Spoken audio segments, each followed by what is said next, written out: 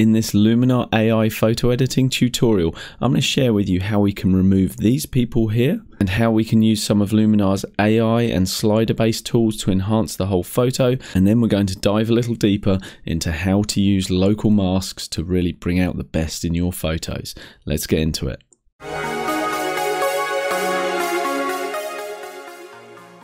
Thanks so much for all your positive feedback on sending through imagery for me for the Anthony Edits Your Photos videos.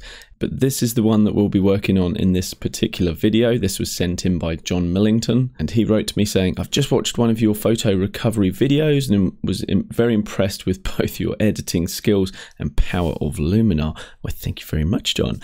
Do you think you could improve this image of Ashness Bridge in the Lake District, ideally by removing the people who decided to have their lunch on the bridge at just the wrong moment? That's just really inconsiderate of those people. They should have stayed hungry. I've tried several times using Lightroom with no real success, John. So let's have a look whether we can use Luminar to get rid of these people and then what we can do in terms of an edit for this particular photo. Before you start editing any of your photos, I always think it's a good idea to actually visually analyze the photo yourself before you start relying on AI to do anything. And as John has correctly pointed out, the people really are a big eyesore. They don't need to be there on that bridge. But there's other things such as the branches, these little twigs coming up in the foreground. They're very distracting. They're distracting breaking through the line of the bridge here. And that's the sort of thing that ideally, if you can in camera, capture it with a better frame. So maybe if John had have taken a couple of steps to the right, that would have put this particular branchy area out of shot on the left, or by coming forward by another meter or so, perhaps the camera would have actually been level with these branches and the lens would be photographing beyond the branches, so they wouldn't actually be in the shot in the first place. And this is a personal thing for me, but I will always, if there's people there, I will just wait until they're gone, or we look as though they're close enough that potentially we could just say to them, hey guys, any chance I really want to get a shot of this bridge? Is there any chance you could just maybe shuffle over to the left just really quickly? And normally I find people are very obliging if you approach them with politeness and with kindness. And if you can do things like that and get things much better, much cleaner in camera, it's going to save you a lot of trouble in post-production. I know what camera gear I'm using, but sometimes I forget what my particular settings were. So sometimes it's a good idea to have a refresher just by looking down in this bottom right-hand corner here, by clicking on the eye icon there.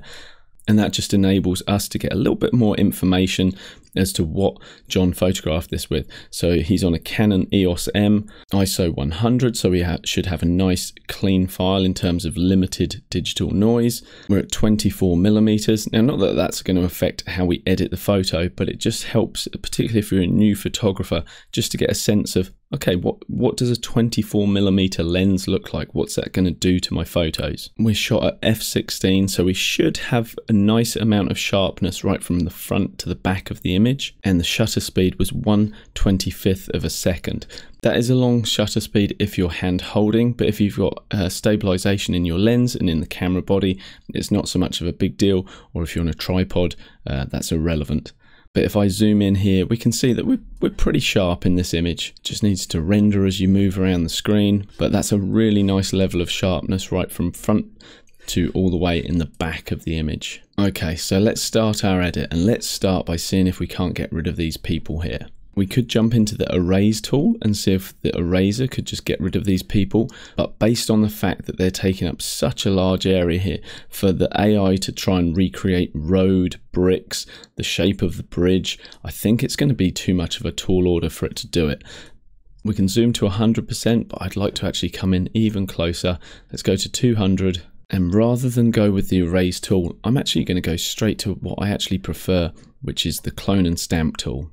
And if you haven't used this tool before, let me just explain quickly how it works. Basically, you click on an area that you want to sample, and that puts a little dot there.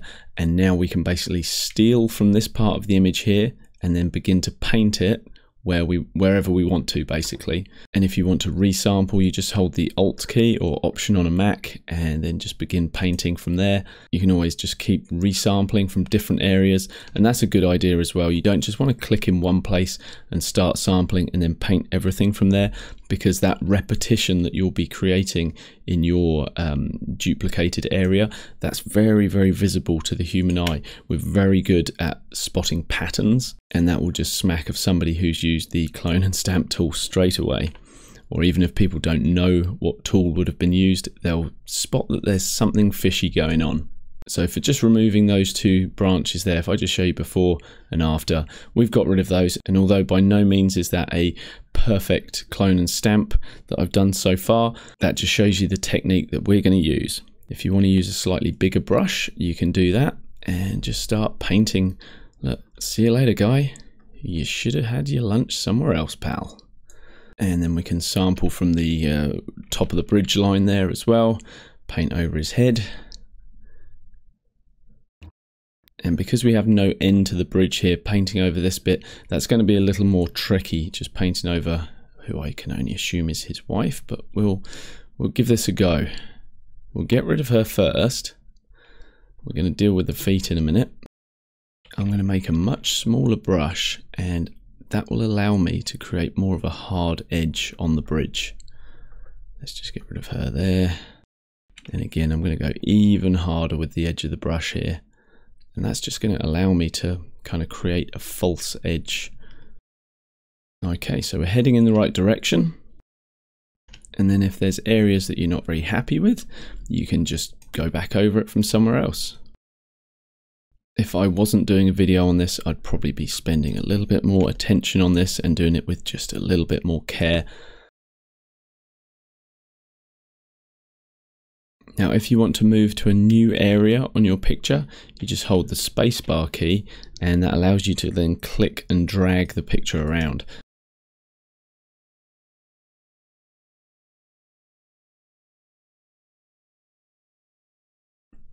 With the clone and stamp tool, you can just take things as far as you want to. So if you found things like the little odd leaves that were scattered around were a little bit distracting visually, you could remove those if you want to. But we're just going to kind of leave it here, I think. Hopefully that's given you a good understanding of how this tool works, and that is enough of a demonstration. So let's just leave that there, he says as he carries on removing annoying things that are visually distracting. Okay, let's just zoom to fit to screen. And now I've zoomed out, you can see that this darker bit of brickwork here is kind of repeated. So I think we need to actually sample from somewhere completely different and just get rid of one of those. And if you do it with a soft enough brush, things just blend into each other, and you know, that's good enough. For the purposes of this particular photo, that's good enough. And once you're happy with it, just close the tool down, and that is then applied, and we can look at our before with the people having their lunch, and then they're gone. Before and after. Although I didn't do it here, I would recommend just trying the erase tool first, because for less complicated objects, it normally does a very good job. So for example, I mentioned getting rid of leaves. You can use the erase tool, and I'm sure that would 99 times out of 100 do a perfect job for that. But for this more complex removal, that clone and stamp tool is perfect, because it gives you the control to actively select where you want to sample from and the elements of the photo that you want to replace the people with. So if you guys have watched any of my videos before, you'll know that one of the first things I like to do is jump into the Enhance AI section and just grab the Accent AI slider and just start cranking that all the way to 100. Not that I'm necessarily going to be using that at 100 strength, I just think it's a really, really powerful tool for fixing a lot of issues with a lot of photos. So by pushing it to 100, you can see what that tool's doing. It's working on contrast, color, localized contrast, exposure, all sorts of things. And for people who are absolutely brand new to Luminar AI, I would suggest you don't even need to dive into all the other tools. Basically, this one slider, Accent AI, is going to save you from a multitude of sins with your photography.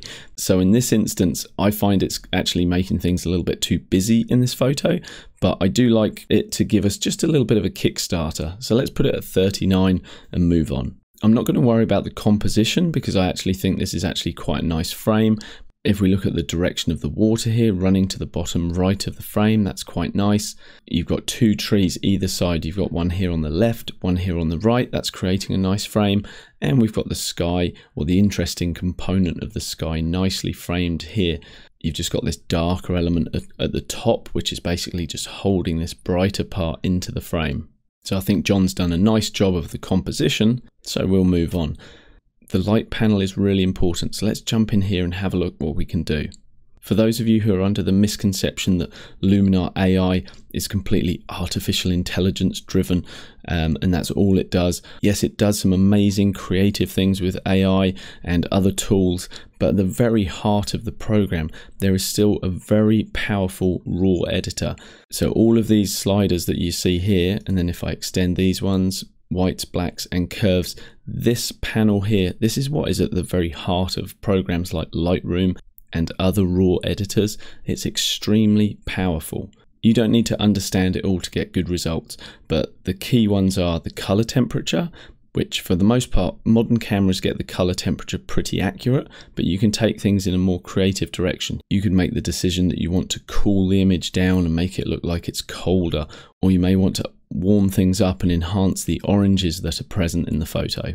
But I actually quite like the color balance exactly how it was. So if you ever move sliders and you think, oh, I want that back where it was before, just double click on the little dot and that will return it to its starting position. The exposure is a powerful slider because that helps you to brighten or darken the photo.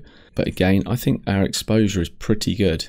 What about smart contrast? If we start playing with that, yeah, that's pretty cool. There's quite a lot that you can do in here, but just for now, all I'm going to do is just reduce the highlights down because I feel like this area just through here above the bridge and into the sky is just a little bit too bright. All right, let's move on. Now, before I go any further with editing this photo, I just want to go on record saying that I'm editing this in a more creative way, and the way that I'm editing it is not the right way to edit the photo. It is just one way of editing the photo, and the way I edit this right now might be very different to the way that I might choose to edit it tomorrow. And that's one of the reasons I love using Luminar, is because it gives you so many creative options, and it's so easy to go one way or pivot and go a completely different direction. And because it's all slider based and non-destructive, you're not going to wreck your photo. If you ever want to go back to the beginning, if you ever want to go right back to the start, you can just do that through the history panel. And if you're not sure where that is, that's this little icon here, click history, and we can jump back to any of the changes that we've made so far. But one of the concepts I like to apply when I'm working on any of my photos is trying to err on the side of simplicity. I find visual complexity just a little bit chaotic, and so looking at this photo, it's quite busy, there's a lot going on.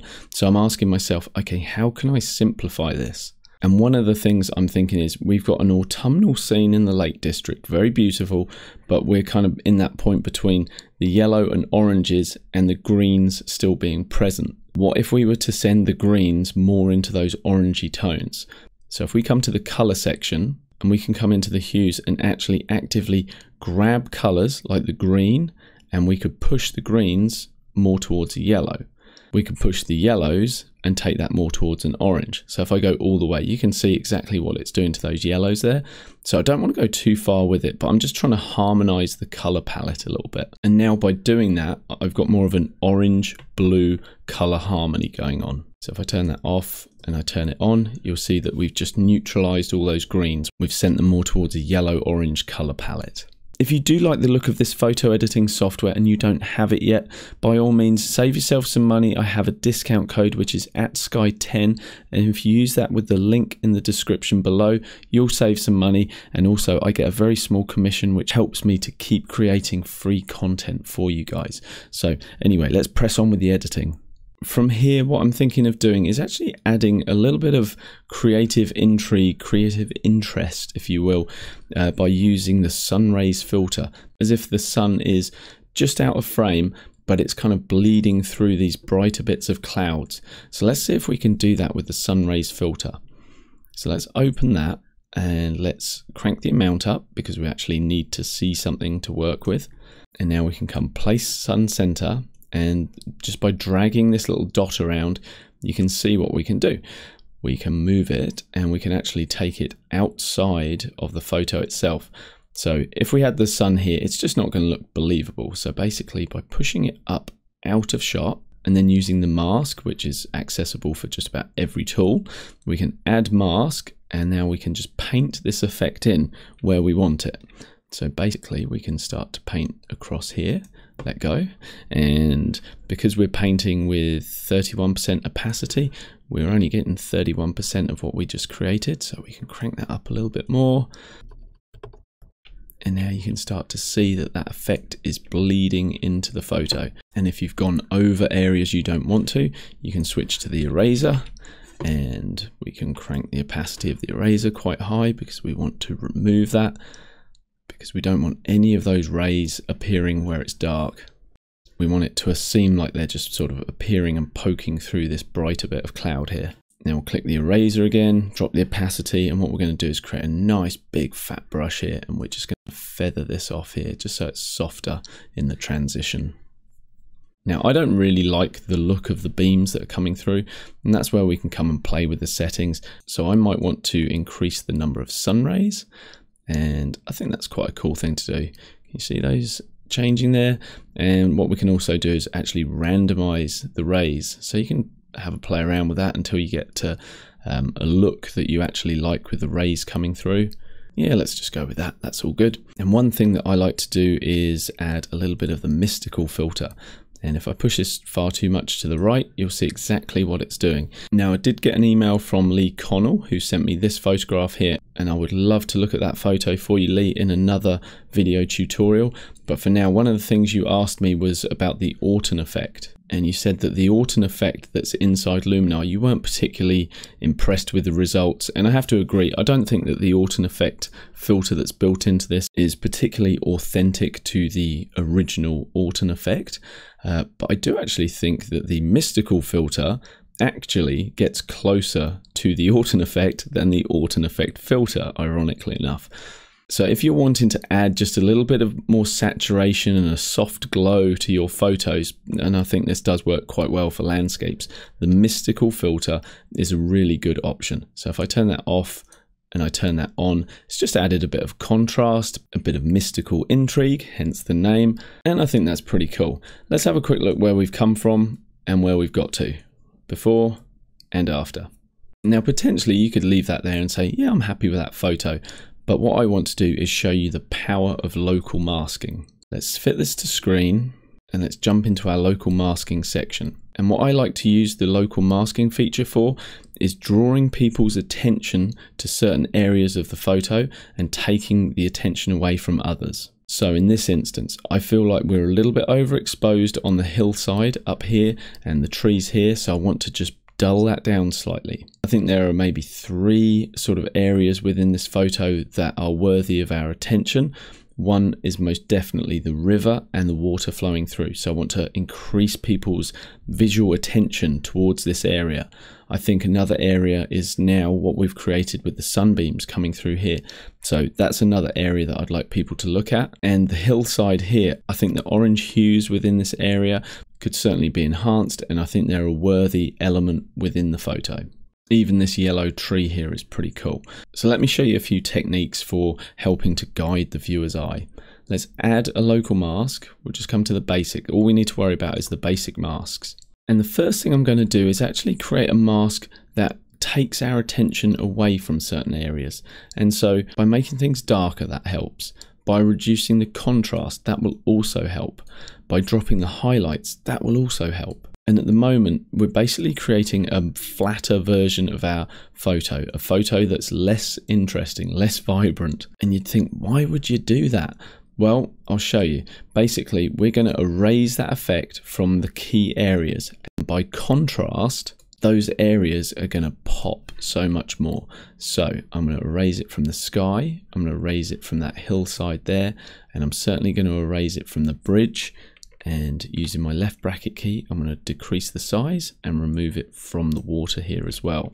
And I wasn't at full opacity, so now I can build that effect up slightly more. Certainly want to increase interest on that tree, make sure that we've got full interest on that. And if we feel we want to paint in that effect where we've removed it maybe a little bit too much, we can just switch brushes again and come to the section where we're going to paint that back in. I feel like we might be just a little bit bright under there. And if you want to do it with a slightly softer transition and make things just a little bit more believable, what you can do is drop the opacity and just build it up with several strokes. There we go. Okay, let's turn this off. And now let's turn it back on just to get a sense of what exactly we've done. And if you feel like you want to change things further, you can do that. Okay, the next thing I'm going to do is actually enhance the river itself. So let's add another local mask. Let's add a basic again. And this time we kind of want to go the opposite way to what we just did. So we're going to brighten things up. So your eye will naturally go to the brighter parts of an image. We can add some contrast as well. Your eye will also go to areas of more contrast. We'll leave highlights where they are. Maybe we'll boost the shadows just ever so slightly. And let's grab the structure AI and just see what that does. Okay, if I push that to 100, you can see that this is increasing the kind of busyness in the photo. I actually quite like what it's doing on the brickwork and on the bridge. So maybe I'll come back and add an additional adjustment mask that is a little more heavy-handed on structure. If I push the saturation, I wonder if we can get any more coloration in the river. We can't because it's pretty much a grey running river at the moment. But we can increase the saturation just slightly, and any leaves and foliage that are around that are going to show up a little bit more. Okay, so let's get the paintbrush, and we're at 41% opacity, and I'm just going to start painting that effect just where I want it. So you can use the left bracket key to reduce the size of your brush, and you can use the right bracket key to increase the size of it. And if I keep having little voice cracks, do excuse me. I had a bit of a shout the other day and it's really strained my throat. Okay, let's turn this off and let's turn it on. And there you can see we've started to add a little bit more life and a bit more intrigue to the bridge and the river. If you feel like you want to enhance the blue element through the sky so that we have more of that blue-orange, nice complementary color combination, what we can do is add another local mask. Basic again, and this time we're going to grab the color temperature, and look, if I start taking this towards the left, you'll see that we're pushing more blues into the image. I might want to control the highlights, not let them get a little too carried away on me. And what I'm going to do is actually paint this more bluey effect around the edges, and again that's just going to help guide our viewer's eye towards the center of the photo. So let's get the paintbrush, opacity 41, yeah, I'm happy with that. And now I'm just going to paint by stroking that over the different areas. I'm going to paint it over the hill in the background just so that that moves away from grey and becomes a little more blue. I could paint some of that blue down here, but I've done some other things like reducing the highlights, and I don't really want to do that to the stream. But I may, with a lower opacity, just want to introduce some of that blue just around the edge of the frame. It's just going to help hold our viewer's eye more in the center of the frame. All right, let's look at our before. Okay, so this is very much a snap straight out of camera, and we'll look at our after, and we've hopefully created something that's got a little bit more impact. Our eye is certainly more drawn to key areas such as the river here. We've got a nice bit of interest going on in the sky with some sunbeams coming through, and our attention is much more to the curvature of the interest areas from here in the sky down here to the bridge and then through with the river there. So our viewer's eye is kind of staying in this zone, and by reducing the contrast, turning things a little bluer around the edges, that just helps to hold our viewer's eye in this zone here. So again, let's look at our before. Quite a busy photo and not too much going on in the way of having an impactful image, in my opinion. It's a nice capture, don't get me wrong, but hopefully for John, I've created a more artistic edit. As I say, I might do this a completely different way if I was to edit it tomorrow. One thing I haven't addressed was the brightness value on the hill here. So what I might do is just add one more local mask. By now, hopefully you're getting a feeling for just how powerful these can be. And if I push a little bit more warmth into that, and we'll just start playing with some of these sliders until I feel like I'm getting something a little more impactful over here. Certainly by increasing that contrast, we're increasing more saturation and getting a little bit more pop and vibrancy to those hills there. I might grab the structure and just see whether increasing a bit of structure might help. Okay, maybe just a little bit of that. I might just ease that in just ever so slightly. And the fact that the whole image right now doesn't look great, that's fine. I wasn't looking at that. When I was making my adjustments over here on the right hand side, my eye was purely focused on this hillside just here where I'm moving the brush at the moment. Because I know that I'm now going to have my paintbrush and I'm going to click and just start painting that in. So this effect that we just created, I'm currently painting with 31%. And then I let go and straight away you can see that pop just with a little bit more of that dynamic look to that hill. Same again, one more stroke, boom. And I might do the same with that tree there that we spoke about before, boom. I really think that's helping the hillside here because it was just looking a little bit washed out. Perhaps the same with the top of these trees here as well. They're just looking a little bleached out. So there we go, we just bring a little bit more life and color back into them as well. Just to check we're doing the right thing there, let's turn that off, turn it on. Okay, I'm happy with that. Now it's very possible I've gone too far with this. That often happens when I'm recording videos, particularly because a lot of my brain power is actually going into explaining what I'm doing and talking things through. And I swear that just takes away from my visual acuity, just paying attention to the actual aesthetics of things sometimes. But if you feel like you've gone too far with things, what you can do is always grab that slider down in the bottom right and go, okay, this was my before minus the people, because we don't want to have, say, 50% opacity of the people. So Luminar's smart enough to know that if we're changing the value of the edit that we've done, we don't want to reintroduce the people, but everything else we can bring back or remove in degrees. So we could settle around somewhere around that sort of like 80% mark and go, okay, I'm happy with that. Before, after, a little bit more subtle, a little bit more believable, I'm happy. Let's export this so we can email it back through to John. Okay, export, and we want to save photo to disk. I'm going to save this as a JPEG. I'm going to call it John Millington Anthony's edit. We don't want to change the size, we'll keep it exactly as it is.